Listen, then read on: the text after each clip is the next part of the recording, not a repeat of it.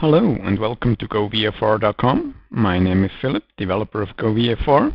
In this tutorial we will go very quickly through the process of creating a fly plan, just to show you how easy it is.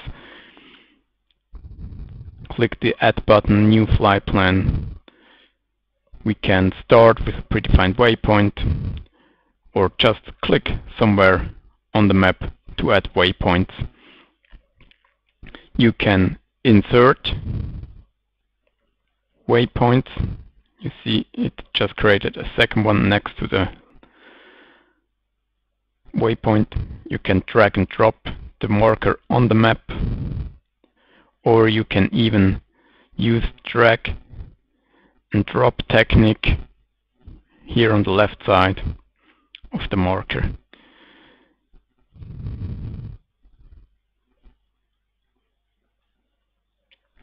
You can say get wind temperatures.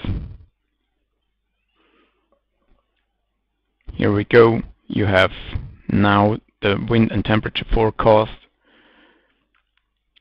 for different days and times. You can say ready for takeoff. You will get a fly plan. You can switch between two different fly plans, a modern fly plan with small maps or a classic fly plan. You have navigation details giving you the true heading, magnetic heading. You have fuel calculation, sunrise, sunset information. You can even have weight and balance information, adding the pilot's weight, the passenger's weight, telling you something about CG limits.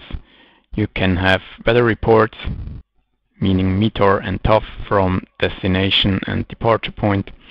You can even load weather charts.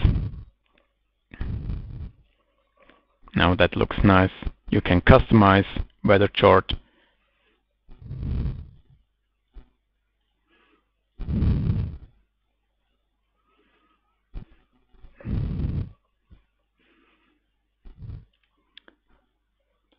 And finally, export fly plan as GPX file to your GPS device or as text file.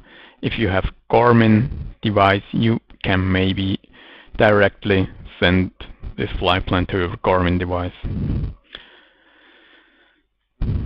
That was very quick. You can find different tutorials, video tutorials and text tutorials on our goVFR.com forum. Just go to goVFR.com and click the goVFR forum button. I wish you all the best, happy landings, and if you like goVFR.com, please recommend us. Thanks for watching.